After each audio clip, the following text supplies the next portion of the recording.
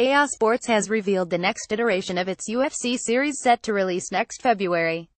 EA Sports UFC 3 will offer a standard career mode and a GOAT career mode, as well as two new multiplayer modes, Stand Bang and Submission Showdown. Creative director Brian Hayes promised a complete overhaul to gameplay due to new animation technology. "Every move is more strategic and looks more authentic and beautiful," he said.